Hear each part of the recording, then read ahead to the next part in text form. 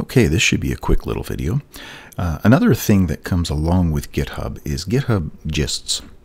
Now, this is single individual files. They're code snippets that you want to save to share, to use later, to reference, whatever.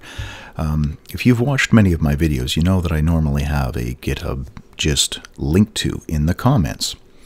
So if you're on the GitHub website and you are logged in, you can go to the gist portion of it. And if you just want to type in the address, it's gist.github.com. This is the home page. It's just gists posted by whoever, latest gists that have been posted.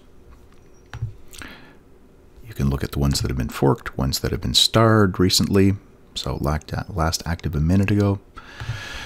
You want to create one yourself? Easy enough. Click New Gist.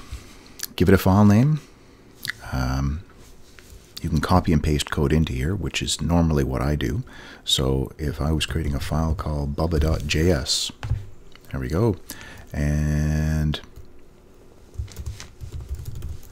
let's just make it a function that returns undefined.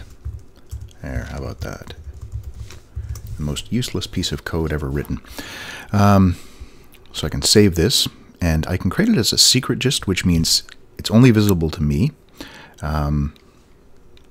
or visible to people that I share the URL with.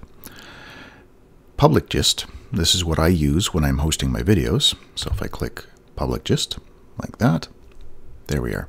Now I have, within my account, created this file.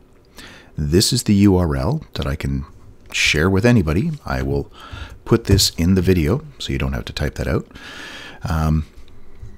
And then you've got this file. Now, in this format, you've got all this other stuff on the page. So I can come in here, I can edit this because it's mine. So I can edit, I can delete. Anybody who wants can star it, favorite. If you click on the raw button, this is the direct link to the actual JavaScript or HTML or PHP or whatever the file is that you're building. This is the direct link to that. Now, you can use this in a web page.